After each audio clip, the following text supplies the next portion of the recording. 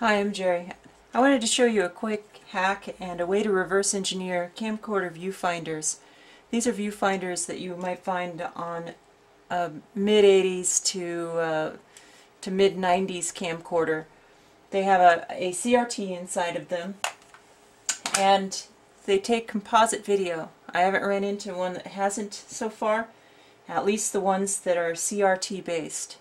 Most of them that I see are black and white, although apparently there are a few color CRT camcorder viewfinders out there.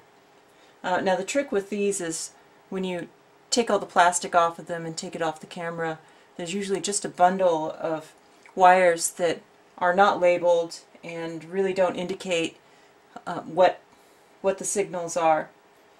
You'll find that a couple of the wires usually run up to an LED that's an indicator for the record light that's up in the viewfinder. You'll also find that two of the wires are for power, and the power for these usually range between 5 to 12 volts.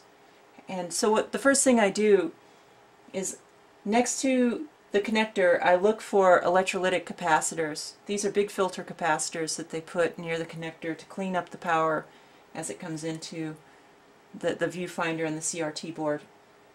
And luckily for us, the electrolytic capacitors are polarized, so they have a negative stripe on them, so we can tell what the ground is for the power.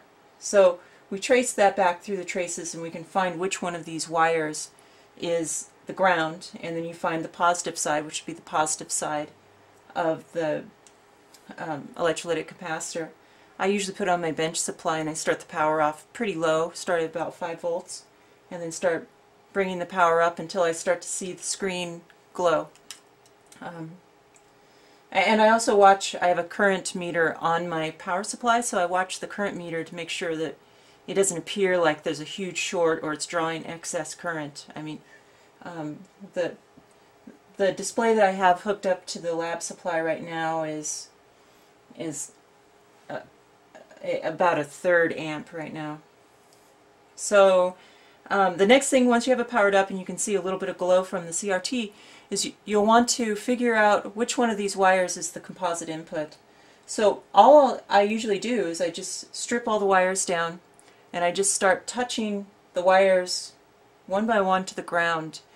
And if you cause a little bit of static on one of the wires by grounding it, you'll see the screen start to flicker, and that's a good indication that that's your composite input. So usually I'll just use the common ground off the power supply. That seems to be okay for pumping video into these CRTs. There most likely is a ground return dedicated for the video, but it really doesn't seem to make a big difference. And sometimes once you find the composite video input, you may need to do some termination on it, depending on how they've terminated in the camera. If the video quality looks really poor, you may have to put a 75 ohm series termination or a 75 ohm to ground termination. But that's pretty rare, really. So if we take a look at this display that I've already reverse engineered, I can show I have my GameCube playing on this.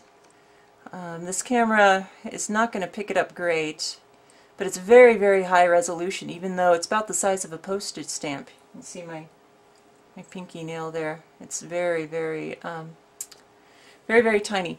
Now the second thing on these, or the last thing I should say on these, is sometimes, like this one, the image is inverted, because sometimes they'll have optics that the CRT will rotate through, like this part right here, so you can adjust the eyepiece.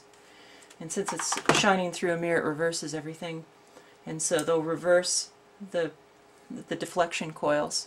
And you can usually identify the deflection coils fairly easily because they're attached to some coils that are mounted halfway up the CRT. So what you do is you just disconnect those wires or the connectors from the circuit board and just flip them, and that will cause the CRT to just scan the face reverse from what it came originally. So anyway, I hope you enjoyed that and tear apart some camcorder CRTs. They're really fun. They come in all different sizes. Like this is a pretty huge one. This one's probably like an 80s version. And then you get little dinky ones like this that are from mid-90s units. Alright, talk to you later. Bye.